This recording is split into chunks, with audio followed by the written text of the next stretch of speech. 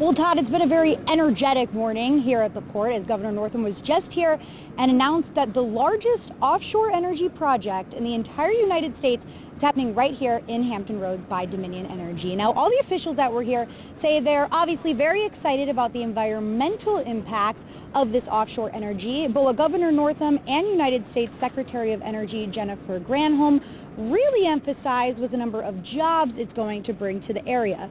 Upon completion, the project is predicted to provide 260 full-time factory jobs and 50 service jobs in Siemens Gamesa's blade finishing facility that will be built right here at the Portsmouth Port. Now, these jobs, what's great about them, that Madam Secretary says, that they will require people of various skill sets and education levels.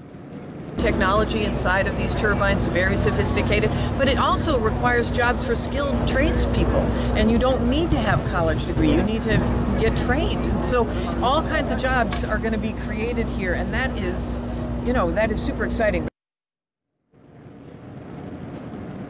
Officials also project another 1,100 direct and indirect jobs as a result of this clean energy project. Now, these are going to include everything from construction jobs and even to server jobs at local restaurants from, some increased foot traffic in this area.